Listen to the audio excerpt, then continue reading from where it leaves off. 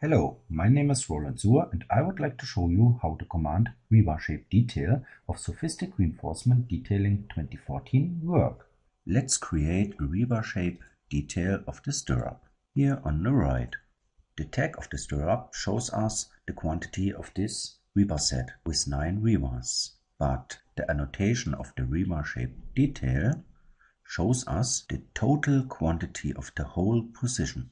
Also new is that the rebar shape details are changing the appearance depending on the detail level, similar to the real stirrup.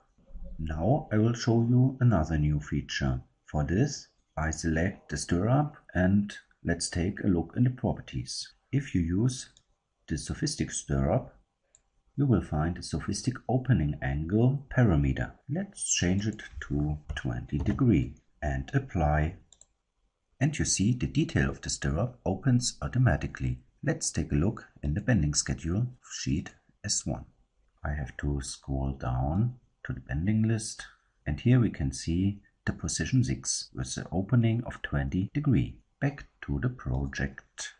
Now I switch to the footing sheet to show you another improvement. For this I will sketch an individual rebar here in the footing on the left side. Sketch rebar and maybe like this, that should be enough.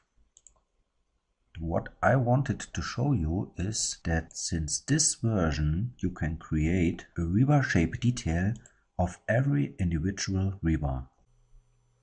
Thank you.